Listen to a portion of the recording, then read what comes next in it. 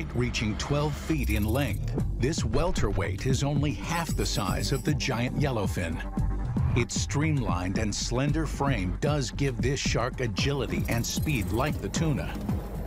But like its cousin, the tiger shark, the Galapagos has more powerful jaws and sharper, serrated teeth. This allows for a highly varied diet, from bony fish and iguanas to sea lions and even each other.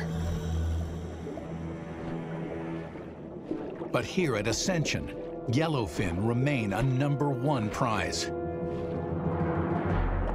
Oily prey, like tuna, leaves a scent signature up to 2 miles away.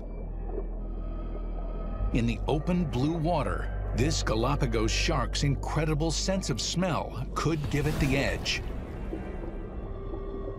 Almost 2/3 of their brain is dedicated to smell.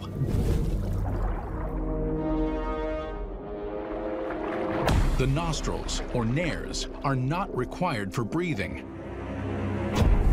All the better to smell you with. 10,000 times better than humans.